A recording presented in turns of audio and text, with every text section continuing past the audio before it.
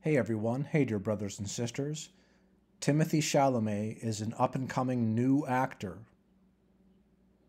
He seems to be quite popular. He's, part of Hollywood now. He's on ID Magazine here. Every cover of ID Magazine has one-eye symbolism and sometimes more symbolism. He's doing something very simple by winking to have one-eye symbolism, the Eye of Horus. That's what he's doing. He's throwing up the devil horns, probably because he's just rock and roll. He's throwing up the devil horns, probably because he's rock and roll. He's throwing up the devil horns, probably because he's just rock and roll. He's wearing a shirt that says SOS with the big fake globe in the middle. There's no such thing as global warming. There's no globe, and there's something called the tribulation that will come on the earth, and people should fear that. People shouldn't worry about what the earth is doing. God created it. Satan is the small g god of this world, and he can give people fame, fortune, and success, but God is ultimately in control. The tribulation will happen. That's what you should worry about, not stupid fake global warming and climate change and all that garbage. He's standing on the Freemason checkerboard. He's standing on the Freemason checkerboard. He's hiding his hand on his coat, the way a Freemason would do. He's doing the Uttara Bodhi Mudra. Index fingers together, pressed against his lips, other fingers interlocked. How many times have I said that, hey?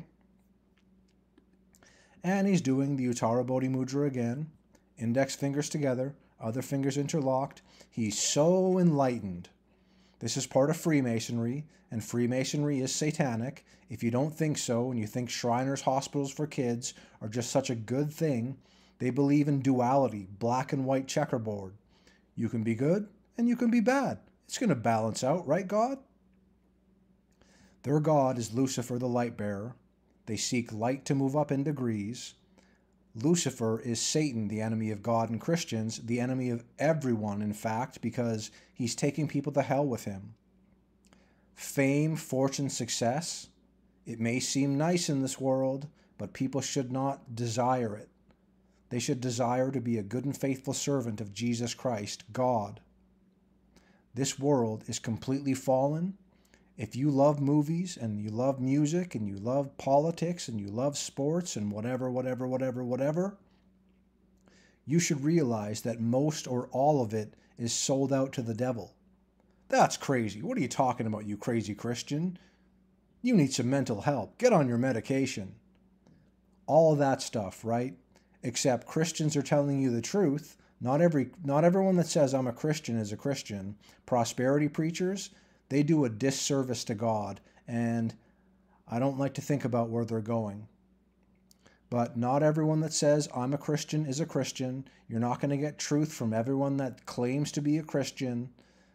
I don't have this all figured out, but I sure know these signs, symbols, and agendas, and I sure know that they are anti-Christ. Are they for Christ? No, they are anti-Christ. So Timothee Chalamet doing the Uttara Bodhi Mudra and some other stuff, right? Hiding his hand on his coat like a Freemason. God bless you, everyone.